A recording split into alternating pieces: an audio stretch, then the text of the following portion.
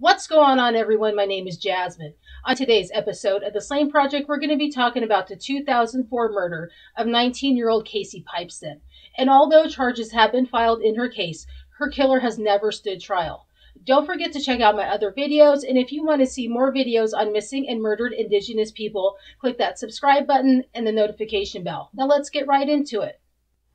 Casey Jo Pipestem was born on March 8, 1984, to parents Donna Underwood and Anthony Pipestem. She was a proud member of the Seminole tribe in Oklahoma, and her family was from Shawnee, Oklahoma. Casey's parents would eventually split up, and it is stated that she was raised by her grandmother, who taught her their traditional ways. She attended church and participated in tribal ceremonies when she was a young girl.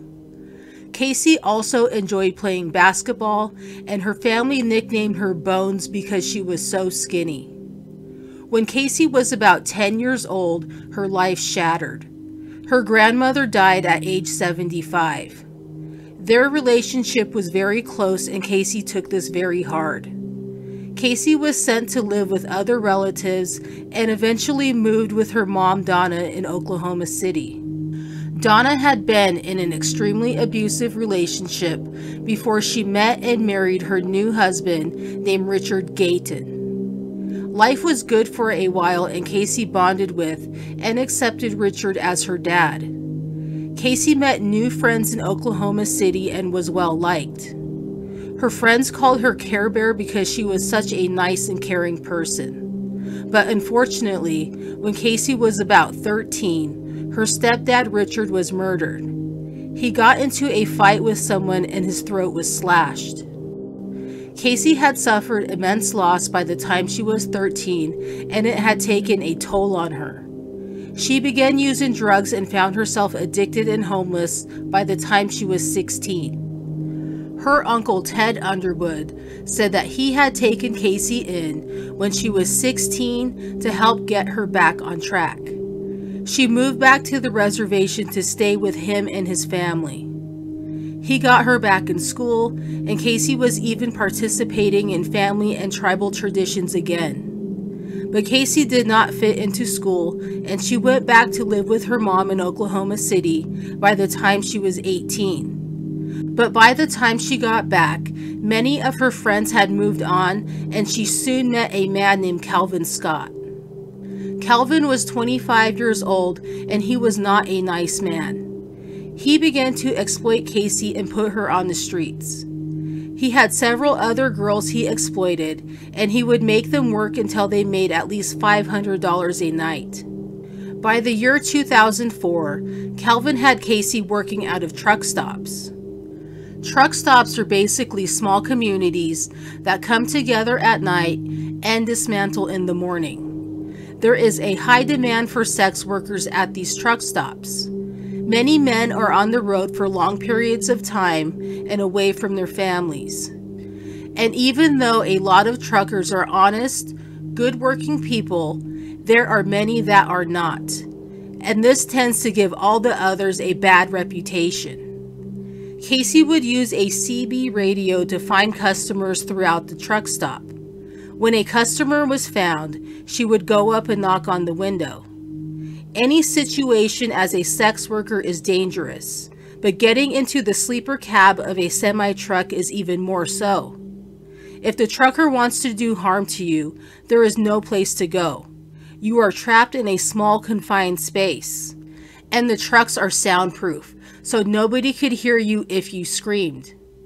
The date is not exactly clear, but approximately on January 30th, 2004, Casey was seen for the last time at a truck stop in Oklahoma City that was along I-35. That night she met a monster named John Robert Williams and his girlfriend Rachel Cumberland. John Robert Williams is also known as the Big Rig Killer or the I-40 Killer. Some sources say that Casey was lured into the truck by Rachel, but I think that probably means that Casey let her guard down because she saw a female in the truck. These two individuals would kidnap Casey from the truck stop. She was raped, beaten, and strangled before her body was dumped 200 miles away from Oklahoma City in Grapevine, Texas. Grapevine is in the Dallas-Fort Worth area and is a major hub in the state that truckers travel through. Casey was thrown off a 37-foot bridge and was found on Saturday, January 31st, 2004 at about 6 p.m. A man and his daughter were out for a walk along Big Bear Creek. This is a recreational area, and sunset for Grapevine, Texas that day is recorded at 5:59 p.m. So the father and daughter were more than likely just finishing up their time outdoors when they discovered her body. Casey was found nude. There was no purse, jewelry, or any ID nearby. But Casey did have 4 tattoos that investigators would use to help identify her and her killer. The tattoos were of her nickname Bones, Sea Bear, that stood for her nickname of Care Bear, a tattoo that said Little Bit on her shoulder, and the last one on her arm that said Seminole. On Monday, February 2nd, 2004, a detective named Larry Hallmark would travel to Oklahoma City to meet with the Oklahoma State Bureau of Investigation, the BIA, and officials from the Seminole Nation. The tattoo Casey had of the word Seminole sent the detective in the right direction. Casey's family was located within a week, and they identified her by the tattoo she had. One of Casey's sisters would go on to say that she last spoke to Casey a few days before she was found murdered. Casey had promised her sister that she would come home, but she never got that chance. Although Casey was identified rather quickly, her killer was still unknown to investigators. They had suspected she was murdered by a trucker, but these types of killers are usually hard to find. They live a transient lifestyle, and their victims are often dumped in places where they have no connections. These killers travel around so quickly and can be states away from where the victim was picked up in less than a day. With no luck identifying Casey's killer, her case was featured on America's Most Wanted, which was hosted by John Walsh, and the show was very popular during its day. The episode aired on June 4th, 2005. Over 80 tips came in, and one was very promising. A cousin of John Robert Williams called the tip line and said that he had bragged about killing a woman, and the story was very similar to Casey's. Tracking John down was not hard. He was serving time in prison for the murder of a woman named Nikki Hill. John and his girlfriend Rachel met her at a casino in Mississippi and shot and killed her in August of 2004. John Robert Williams would be sentenced to life in prison for Nikki's kidnapping and murder. Rachel would receive a 20-year sentence for manslaughter. When investigators questioned the pair about Casey's murder, John was very talkative, Rachel not so much. When he was shown pictures of Casey, he did not recognize her. Detective Hallmark showed him a picture of Casey dressed how she would look when she was working. He immediately recognized her and said, "That's Little Bit." He was referring to the tattoo on her shoulder. John was suspected of at least 14 murders, and he admitted to killing Casey and many others. Investigators were weary of his confessions because he was so talkative. But he recalled many tattoos on the victims, and this made him more credible. When he was asked why he committed the murders, he said it was like hunting, except the animals come to you. He said once they tapped on the window, they were dead because once they got in, they were never going home. On a crime series called The Killing Season, John Robert Williams said that he had killed 30+ people that were easy prey for him. He said he broke rule number 1, and that is why he is sitting in prison. That rule was to never kill anyone from or around your area. A very disturbing comment from him is that he knew of at least 7 other serial killers that were working as truck drivers. He said 5 were males and 2 were female. John Robert Williams is also suspected of killing at least 2 other Native victims.